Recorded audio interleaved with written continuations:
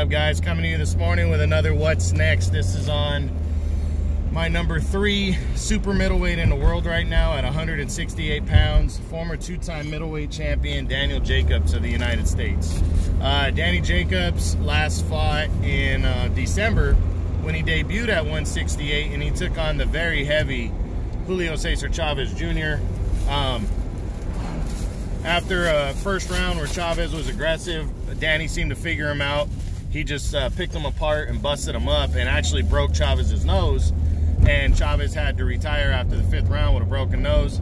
And Jacobs walked out with a 5th round TKO victory and retained, you know, and making a successful debut at 168. So now, Jacobs is saying before a major fight, he wants to take another kind of interim fight, you know, in terms of a lesser opponent before he takes another big fight at 168. Like, you know, before he moves into a title fight or a top 5 contender, he wants to face another kind of, you know, lower level type guys, maybe bottom half of the 10. But we'll see. So let's run through the top 10 and see what's next for the former 2-time middleweight champion, Daniel Jacobs. We start with number 1, a rematch with WBA regular champion Canelo Alvarez. Not going to happen. Canelo's not going to consider Danny. Not yet. Danny hasn't done anything since Canelo beat him last year at middleweight to unify belts. So this fight wouldn't make any sense at all right now. So this fight's not going to happen. Number 2 is the undefeated WBA champion Callum Smith, WBA super champion Callum Smith. You know, both these guys are with Matchroom, and I would love to see this fight. I just don't think it's going to happen next. I don't think Danny wants to face a guy of Smith's caliber in his second fight, you know, at 168. Especially since he wasn't able to really test himself against a true 168-pounder because Chavez came in so overweight. So I think he wants one more fight to feel the weight out, and then he'll face somebody on Callum Smith's level. So I'm not seeing this one. It is possible because they're both with Matchroom. So if Eddie Hearn pushes hard enough and Danny just says fuck it, maybe they could fight, but I'm leaning towards the less likely here. Now Danny's number 3. Number 4 is undefeated WBC champion David Benavidez. I don't see this one. I mean, I'd love to see the fight itself. I love the matchup, but I don't see it happening. Benavidez is with the PBC, and he's going to be making an optional defense against Romer Angulo next. And Danny and the PBC, you know, the Matchroom and the PBC getting together, not going to make sense. Danny has too many options with Matchroom, so not going to make any sense.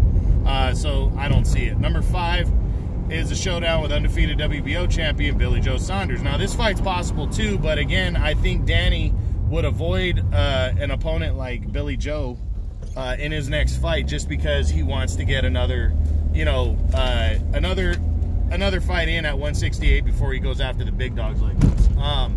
You know, I would love to see this fight, and they're both with Matchroom.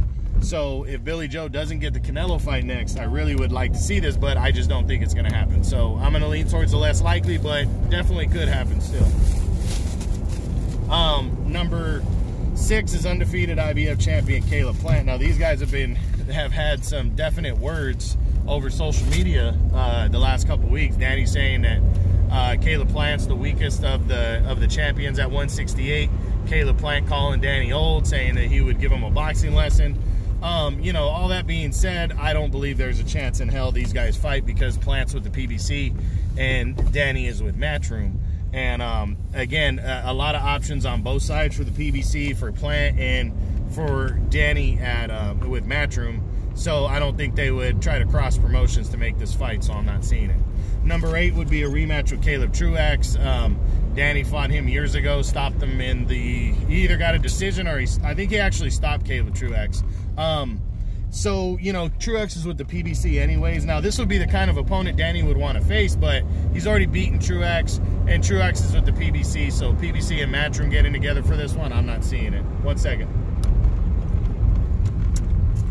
Number 9 is Lionel Thompson. Lionel Thompson's with the PBC too, and I just don't see him and Danny locking horns. I think it's a bad matchup, and again, Danny has so many good options between, you know, with Matchroom, that it just wouldn't make sense to take a risk on a guy with, you know, not too big of a name anyways, and Lionel Thompson, so I'm not seeing it. And then finally at number 10 is John Ryder. Now, this fight is possible. I think John Ryder could definitely get the call to face Danny Jacobs next. Danny's already mentioned him in recent interviews. He's mentioned John Ryder as a possible opponent. They were talking about it, but I know John Ryder wants a rematch with Callum Smith for the WBA title first, which is still on the table. We got to see how the whole Canelo situation shakes out. You know, whether he's going to fight Triple G in September or he's going to face somebody else. Triple G says no, likely going to be a no to September because he needs to make his mandatory first, and he's not going to want to face Canelo in September. So where's that leave Canelo, who already said the fight with Billy Joe was never finalized, and they're probably not going to take that fight now? So does he decide on Callum Smith after all? Does he go back to Billy Joe? It's really based on what Canelo decides to do. So Danny against John Ryder here is up in the air, because if Callum Smith doesn't get selected, Callum Smith and John Ryder were already talking about rematching for the WBA title. So Danny, you know, he's kind of in a pickle. He's got to wait around and see how everything falls into place with Canelo first, if John Ryder is going to be an option for him. So that's it for the top 10 with Danny Jacobs at 168. Now, what do I think Danny's going to do next? Honestly, I think he's going after Gabriel Rosado, because I don't think Danny wants to be right now in that Canelo mix of what do I do if Canelo doesn't select this guy or that guy and wait around. I think he wants to get a solid opponent next, and I think he's going to face off against Gabriel Rosado, former world title challenger. And it's a good matchup for him, because actually Rosado was waiting in the wings all the way down to the night of the fight with Chavez, because Chavez is so unpredictable with all his bullshit and the weight issues and all that. He was waiting as a backup option for Danny in December. Rosado's talked a lot of shit about Danny since, and Danny is finally came out and kind of went off on social media, pissed off, and saying, you know, telling Gabriel Rosado to shut up. Did he do anything to shut him up? Excuse me, Jesus. So I really believe that Danny and Gabe Rosado makes a lot of sense for Danny. It takes him out of that whole mix of, oh, do I fight this guy or that guy because of what Canelo does? He can make his own decision, because Gabriel Rosado is not on anybody's radar, and he could face Rosado. And Rosado's a beautiful guy. I mean, Rosado stands there and comes at you. He's a blood and guts type guy, but he's not. He's easy to hit, and he's not. I don't think he would pose too much of a threat in terms of pulling off a big upset against a guy like Danny. So I think that fight makes a lot of sense for Danny, and it's something he should seriously consider. So that's the what's next on Danny Jacobs, my number 3 super middleweight in the world right now. I hope you enjoyed it, guys. True Boxing, you've been hit with the truth.